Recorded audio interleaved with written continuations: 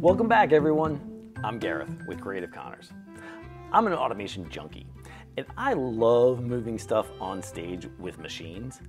But once we get it moving, how do we stop it at the right spot before disaster strikes? We could go old school and just use some spike tape. We could use a limit switch.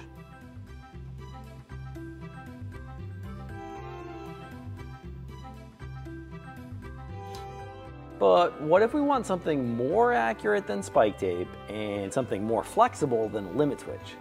What if we want to be able to program cues with a motion controller and software like Spike Mark 5? We need an encoder.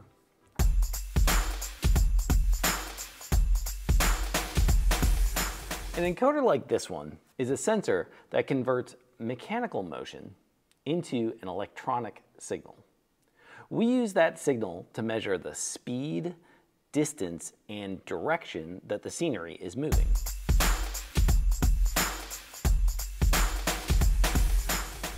Encoders come in different physical housings to mount to your machine or directly to your scenery. This one is hollow bore, and it works well to attach to the rear shaft of a motor, like on a chain hoist. Now this one has a solid shaft, and it's easy to slap on a sprocket and drive it from the output side of a gear motor. This one has a string and a spring retractor, making it easy to attach to a scissor lift. You can just kind of imagine that, right? Inside, it's still a rotary encoder. It's just being spun with the wire spool.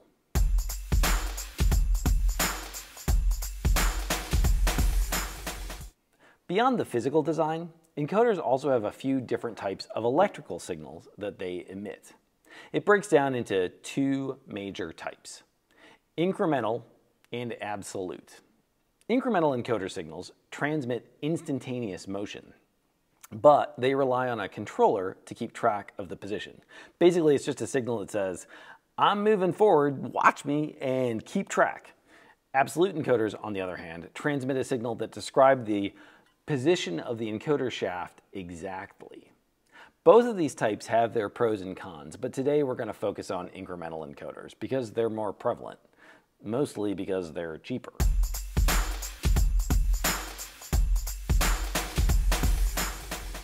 When you spin the shaft on an incremental encoder, it generates a series of pulses that turn on and off. There's different ways this can work, but an optical encoder is very common. Inside, there's a clear disc with a series of lines printed around the edge. A light shines through the disc, and then as the disc rotates, the light is interrupted by the lines. A receiver converts the flashing light into electrical pulses. Now this disc has a very fine pitch between the lines. The lines are so close together that it just looks like a gray stripe. It has over 1,000 lines around the disc. When describing it, we say the encoder has a resolution of 1,250 pulses per revolution, or PPR. Each time the disc spins one revolution, it will generate 1,250 pulses. You can imagine that a controller could listen to these pulses and count them to get a sense of the distance traveled. It could also clock the time between pulses to determine the speed. So with these simple on-off pulses, we can figure out how far the scenery is moving and at what speed. Easy peasy. But how do we know which direction it's moving? Is it going on stage or off stage? Up or down? That's kind of critical, right?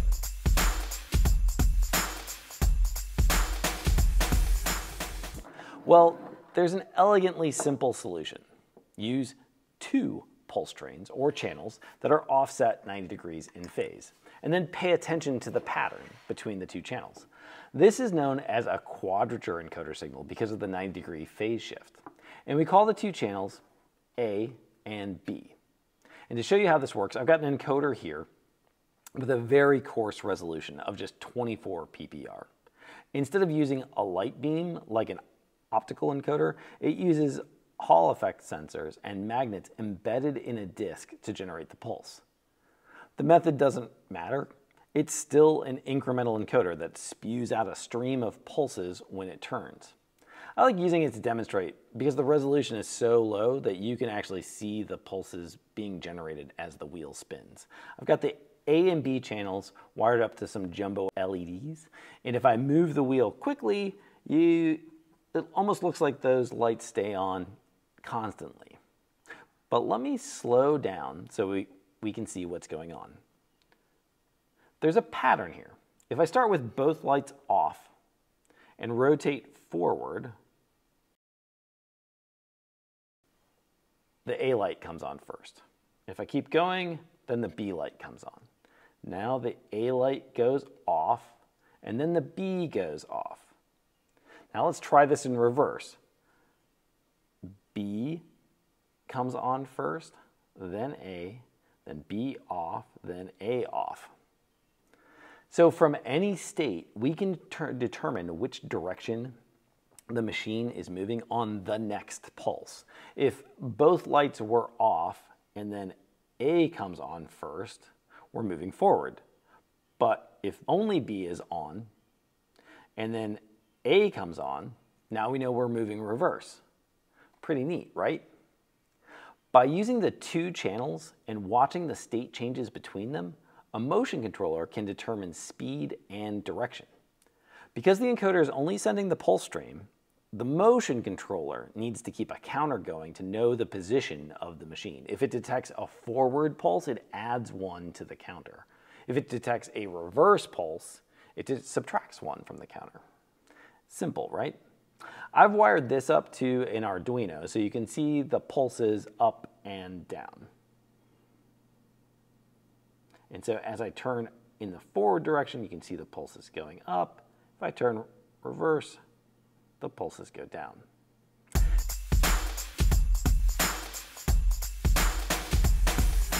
Not only is that nifty to know that an incremental encoder uses the A and B signal to determine direction, it is also helpful so you understand how to flip the direction if you need to. Oftentimes on stage, we're really particular about which direction is counting down. Maybe we want the 0 position to be in the wings, and moving on stage should count positive. Or with flying units, we want 0 to be landed on the deck and positive to fly up. Well, what if the machine was rigged the opposite of what we want and forward is moving off stage? Rather than re-rig everything, we can flip the electrical signals around. If I swap the A and B channels on the encoder, if I swap A and B, now when I rotate forward, or I should say when I rotate clockwise, the B channel comes on first and then the A. And if I rotate counterclockwise, the A channel comes on first. Essentially, we've redefined forward to be the other physical movement. Make sure your motor and encoder are in agreement. Motion controllers are really picky about the fact that forward has to count up and reverse has to count down. Which physical direction is forward is up to you and how you wire the motor. But when you jog forward, make sure the encoder count is increasing, and when you jog reverse, it's decreasing. If not, flip your A and B encoder channels. A side benefit of the dual channel signal that's worth mentioning is that for each pulse, we gain 4 countable states. So a 1024 PPR encoder has 4096 counts per revolution, effectively quadrupling the number of positions we can decode from the pulse stream.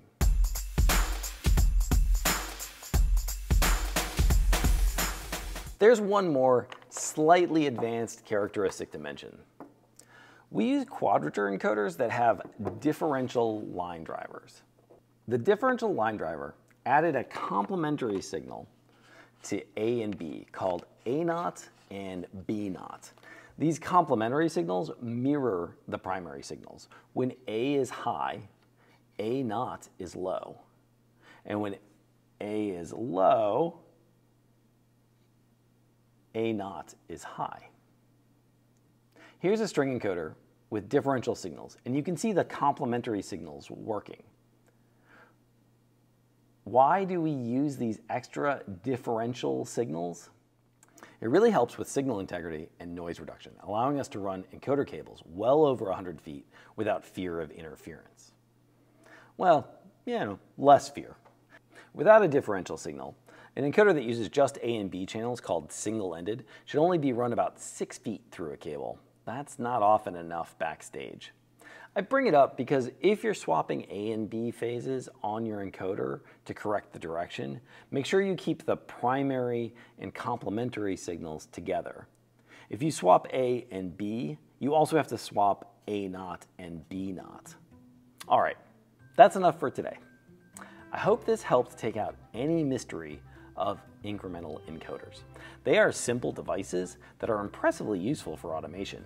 If you'd like me to show you how to write that simple Arduino program that can read and count encoder pulses, leave a comment below. I'm happy to share that. Oh, and if you'd like to learn even more, check out my book, The Scenic Automation Handbook. Thanks so much for watching today. See you next time.